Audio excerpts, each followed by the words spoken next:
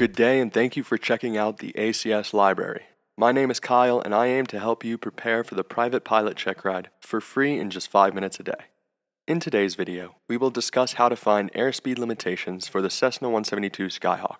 For today's video, we will use a 1978 172 November model as our example aircraft. The Vspeeds we are going to identify are VNE, the never exceed speed, VNO, the maximum normal operating speed, oftentimes referred to as maximum structural cruising speed, VA, the maneuvering speed or the speed at which we may use abrupt control travel, VFE, the maximum flap extension speed. This is generally also the maximum flap operating speed in trainer aircraft. VSO, stall speed in the landing configuration, VS, stall speed in the clean configuration, VG, best glide speed or the speed resulting in the greatest horizontal distance per unit of altitude lost, VY, best rate of climb or the speed resulting in the greatest gain in altitude per unit time, and VX, best angle of climb or the speed resulting in the greatest gain in altitude per distance traveled horizontally. These limitations will be found in our handy-dandy POH. If we open to the table of contents, we will begin our search in Section 2, Limitations. We will look for both the airspeed limitations chart and airspeed indicator markings chart.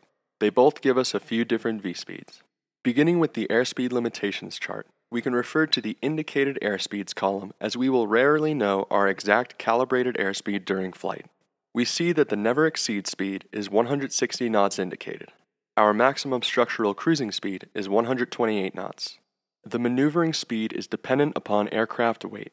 We can explain this simply by thinking that in order for a heavier aircraft to maneuver as abruptly as a much lighter aircraft with the same control input, it would have to enter the maneuver at a higher airspeed. Therefore, the maneuvering speed limitation is less strict at a higher weight. Let's assume that today we are flying near maximum weight, resulting in a maneuvering speed of 97 knots. Above this speed, full deflection of control surfaces may overstress the aircraft. The maximum flap extended speed is also the maximum flaps operating speed in this aircraft. At and below 110, we may operate with 0 to 10 degrees of flaps. To extend the flaps beyond that point, we should reduce our speed to 85 knots. The maximum window open speed is 160. Moving on to the airspeed indicator markings page, as long as we know how to read an ASI, we can find some valuable information here. The white arc depicts the full flap operating range. The lower limit depicts a VSO or full flap stall speed of 41 knots. Below that, we can expect aircraft control to suffer or become non-existent. The upper limit shows max flap operating speed. Above this value, we risk structural damage to the flaps. The green arc depicts normal operating range without the flaps extended. The lower value depicts a VS or clean configuration stall speed of 47 knots. The upper value is our max structural cruising speed. Above that, we risk structural damage unless operating in smooth air.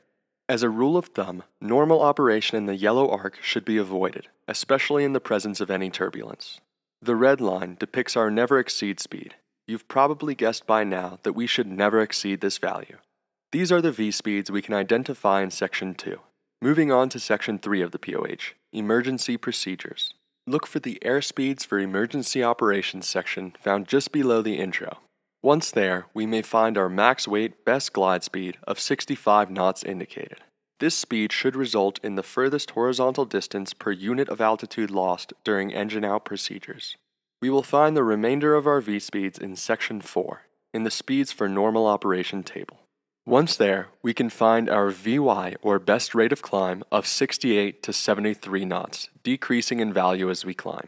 The best rate of climb speed is the speed that will result in the greatest increase in altitude per unit time. Underneath this, we can find our VX or best angle of climb of 59 to 61 knots. This speed would give us the greatest increase in altitude per unit distance traveled. VY is what we aim for when told to expedite our climb to 11,000 feet, for instance, and VX is what we aim for during short field takeoffs instead of the trees at the end of the runway. Under all this, we can also find our maximum demonstrated crosswind velocity of 15 knots. This does not mean the landing gear turns to dust if you land with a 16-knot crosswind component. It just means that 15 knots is the maximum crosswind with which safety of control was demonstrated by the test pilot during certification test for this aircraft. These are the Vspeeds for a 1978 Cessna 172 November model. The Vspeeds should be memorized for the specific aircraft you plan to perform flight training in.